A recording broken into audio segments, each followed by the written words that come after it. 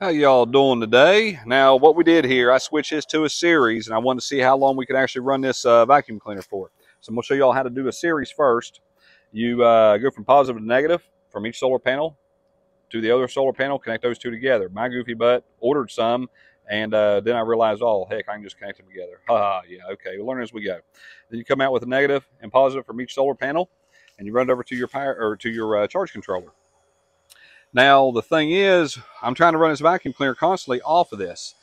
On everybody's calculations online, I should be able to run it without no problem, because here's why.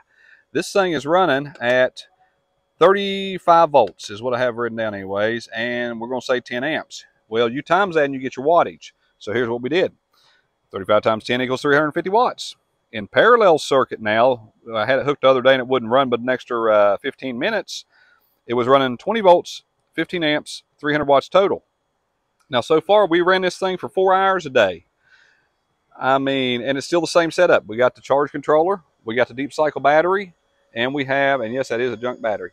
And then we had the same 1,000-watt power inverter, and guess what? The same vacuum cleaner.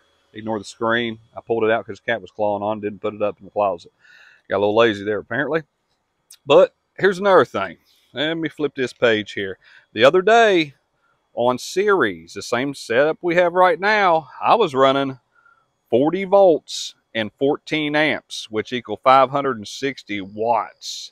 Thing that sucked is I did not have my vacuum cleaner hooked up because I was charging the battery that day. So, get off me.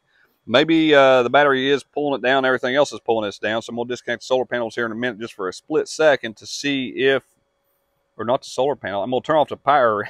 I'm going to turn off the power inverter and see if it makes a difference. Actually, I'll do that right now. What am I thinking? Even though I'm doing runtime, it'll just be a couple seconds. Let's see. Turned it off. We're running pretty well about the same, and we're running about the same amps. So, yeah. And we're over 4 hours right now, so let me kick that back on. So, here in 1 or 2 seconds on this video, I'll add it in there at the end once this thing finally shuts down and see how long we actually run it for.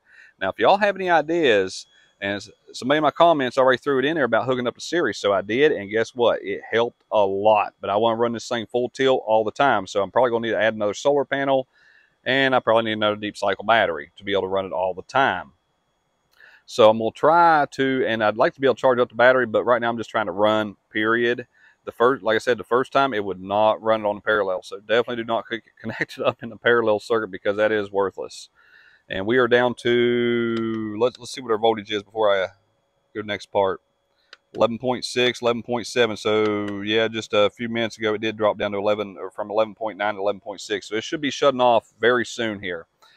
But we'll get on with the rest of it. Okay, this has run a total of 5 hours. Might be a couple more minutes, but we just rounded off to 5 hours. But I want to show y'all something else too. Right now the solar panels is with no sunshine. It's over the hill, not behind clouds or anything. We're running a total of